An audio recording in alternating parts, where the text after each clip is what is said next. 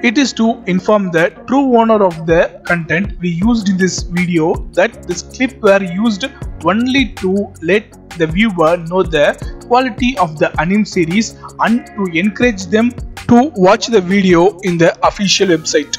Our only aim is to let more viewer know about your content. But if you felt that you don't want us to use your content, please inform that in our mail ID given below so that we can remove it as soon as possible within 24 hours.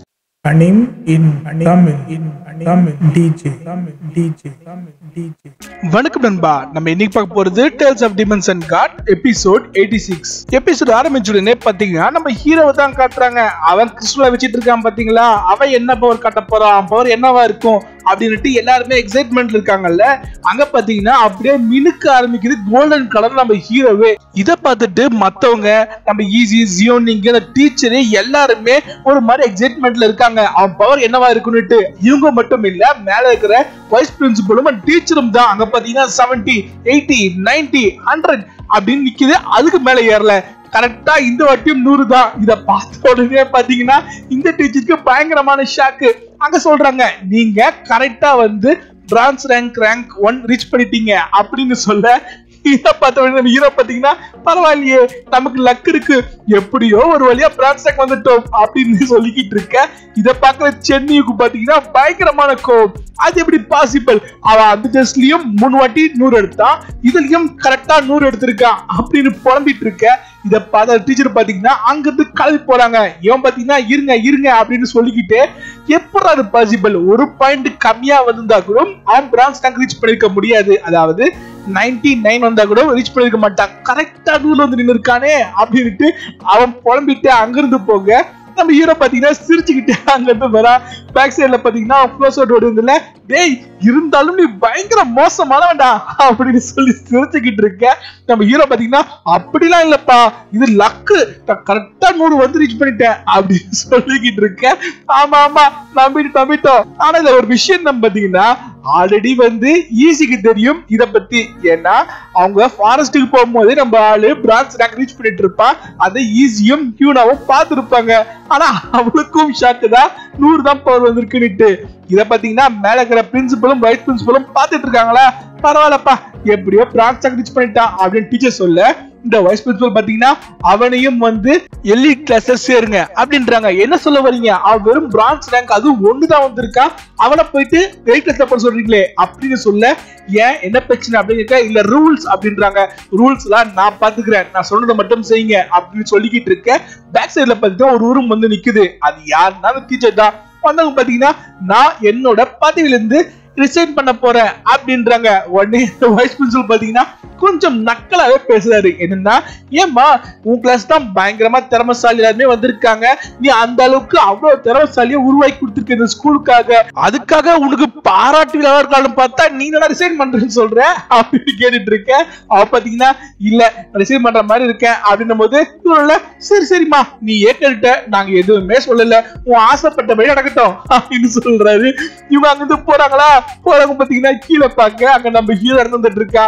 அவங்களோட மாத்தி பாத்துக்கிறாங்க. நம்ம hero பாத்தீங்கன்னா பார்த்து சிரிக்கிறான். அவங்க கோச்சிக்கிட்டு அங்க இருந்து போறாங்க. பாத்துக்கிறா உண்மை அப்படின்ற மாதிரி தான் கோச்சிக்கிட்டு போறாங்க. அடுத்த சீனே பாத்தீங்கன்னா நம்ம ஹீரோவோட கிளாஸ் தான் காட்டுறாங்க.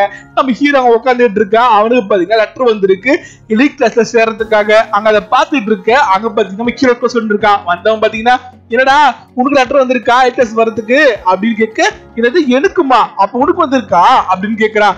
என்னடா நீ வெறும் ரேங்க் 1 உனக்கே வந்திருக்கு, நான் ரேங்க் 3 எனக்கு வந்திருக்காதா அப்படின்ட்டு அவன் சிரிச்சு நக்கல் அடிச்சிட்டு இருக்க. டியூசி பாத்தீங்கன்னா அட பாவி இவத்தோட தாயப்படலப்பா அப்படின்னு பாத்துட்டு இருக்கா. என்னதான் அவன் சில்வர் ரேங்க் வந்தாலும் அவன் பாத்தீங்கன்னா ஓவரா பிக்கப் காட்டல. ஆனா இவன் காட்டுறான் பாருங்க, அதான் விஷயமே. இந்த விஷயம் பாத்தீங்கன்னா ஸ்கூல் ஃபுல்லாவே பரவிடுச்சு. அதாவது நம்ம ஹீரோட ஃப்ரெண்ட்ஸ் தான் எல்லாருமே ரேங்க் வந்திருக்காங்க. அதனால மொத்த கிளாஸ்லயும் பாத்தீங்கன்னா நம்ம ஹீரோ கிட்ட ஓடி வந்து ஹெல்ப் கேக்குறாங்க. எங்களுக்கும் ஹெல்ப் பண்ணிட்டு வந்து உள்ள அவன் பாத்தீங்கன்னா டேய் பொறுமையா ஒருத்தரா வாங்க, யாருக்கு என்ன ஹெல்ப் பண்ண முடியுமோ கண்டிப்பா ஹெல்ப் பண்றேன் அப்படின்னு சொல்ல, அதோட பாத்தீங்கன்னா இவங்க எல்லாரும் பேசி முடிச்சிட்டு வெளியே வராங்க. அவங்களுக்கு பாத்தீங்கன்னா இதோட இந்த ஸ்கூல் முடிஞ்சிருச்சு. ஆளக்கால அவங்க வீட்டுக்கு போறாங்க. நம்ம இவனை சொல்லிட்டு இருக்கான் பாத்தீங்களா, அவன் சொல்லிட்டு இருக்கானா, நான் வீட்டுக்கு போன உடனே எனக்கு அப்படியே பல வகையா வந்து சாப்பாடு செஞ்சு எங்க அப்பா விருந்து வைப்பாரு. ஏன்னா நான் ரேங்கும் வந்திருக்கேன், 10வதுக்கு எதிர்த்து சேர போறேன், அதனால கண்டிப்பா எங்க அப்பா என்ன பயங்கரமா கவனிப்பாரு. இப்படி சொல்லிக்கிட்டு இருக்க நம்ம ஹீரோ அது டியூசி இவங்க எல்லாருமே வெளியே வந்து கிளம்பி போயிட்டு இருக்காங்க. எல்லாருமே பாத்தீங்கன்னா பேக் சைட்ல அப்படியே மூட்டை மாதிரி கட்டி வச்சிருக்கானுங்க. ஒருவேளை ஜேர்னி ரொம்ப தூரம் போக வேண்டிய ரீசனால அவங்களுக்கு தேவையான பேக் பண்ணிருக்காங்களா, அது என்னென்ன இருக்குதுல அதான் தெரியலீங்க. மேபி சாப்பிடறதுக்கு இருக்கலாம், படிக்கிறதுக்கு புக்ஸ் நோட்ஸ் இதெல்லாம் இருக்கும்னு நினைக்கிறேன். அவங்க இது மாதிரிலாம் பேசிக்கிட்டே வெளியே வர எல்லாரும் பிரிஞ்சு போறாங்க. நம்ம ஹீரோ மட்டும் தனியா இருக்கா. அவங்க போகும்போது பாத்தீங்கன்னா பேக் சைட்ல ஒரு குரல், யாருன்னு பாத்தீங்கன்னா நம்ம ஜியோனிங் தான். வந்து பாத்தீங்கன்னா தாங்கிட்டு நம்ம ஹீரோ கிட்ட அவ எப்பயும் வச்சு ஒரு செயின், அந்த செயினை கொடுக்குறா. அதை கொடுத்துட்டு பாத்தீங்கன்னா இதை நீ எப்பவுமே கூட வச்சுக்கணும், இதை பார்க்கும் போதெல்லாம் உனக்கு என்னோட ஞாபகம் வரணும் அப்படின்னு சொல்லி கொடுத்துட்டு அவ பாத்தீங்கன்னா நான் அடுத்த செமஸ்டர் மீட் பண்றேன் அப்படின்ட்டு டடா கட்டிட்டு அங்கிருந்து ஓடிடுறான். நம்ம எதுவுமே சொல்ல முடியல, நம்ம ஹீரோ அதுக்கிட்டுமே அவன் அங்கிருந்து ஓடிடுறா. இங்க பாத்தீங்கன்னா நம்ம ஈஸி வரா வந்த பாத்தீங்கன்னா இந்த நெக்லஸ் பார்த்த உடனே அவனை சொல்றது பாத்தீங்கன்னா உனக்கு அவன் மேல விருப்பம் இருக்குதானே அப்படின்றா. என்ன விஷயம் பாத்தீங்கன்னா இந்த நெக்லஸ் வந்து யாரு மனசுக்கு பிடிச்சிருக்கோ அவங்களுக்கு தான் கொடுப்பாங்க அப்படின்னு விஷயம் சொன்ன உடனே நம்ம ஹீரோக்கு பயங்கரமான ஷாக்கு. ஏன்னா அவன் சொல்றான் அது மாதிரி நினைச்சு கூட பாக்கல, அவளை அவனுக்கு ஃப்ரெண்டு தான் அப்படி இப்படி சமாளிச்சுட்டு இருக்க. ஐயோ பாத்தீங்கன்னா அவளுக்கு என்ன குறை, என்ன விட எல்லாம் நல்லா இருக்கா, அப்புறம் என்ன அப்படின்னு சொல்லும் போது அதெல்லாம் சொல்ல விரும்பல. ஏன்னா உன்னையும் அவளையும் நான் கம்பேர் பண்ற மாதிரியே இல்ல அப்படின்றான். ஏன் என்ன விஷயம் அப்படின்னு கேட்க, வாழ்க்கையில ஒரு சிலரை வந்து மத்தவங்க கூட கம்பேர் பண்ண முடியாது, அவங்க இல்லாம இருக்கவும் முடியாது, அது மாதிரி ஒருத்தி தான் எனக்கு இப்படி சொல்ல அவளுக்கு பாத்தீங்கன்னா சந்தோஷம் தான்.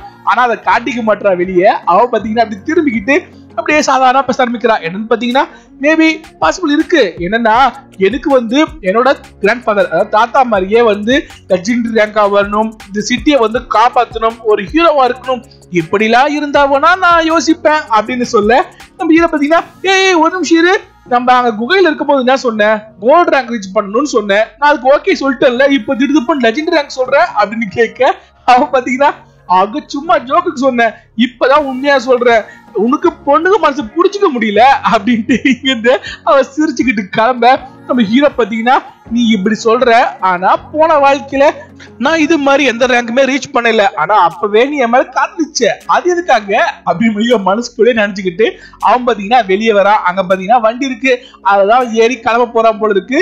நம்ம ஹீரோவோட ஊர் ரொம்ப தூரத்துல இருக்கு, நம்ம ஆல்ரெடி பார்த்திருப்போம்.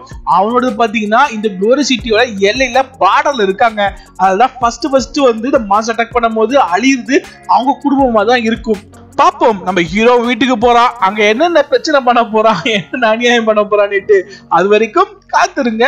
தேங்க்யூ.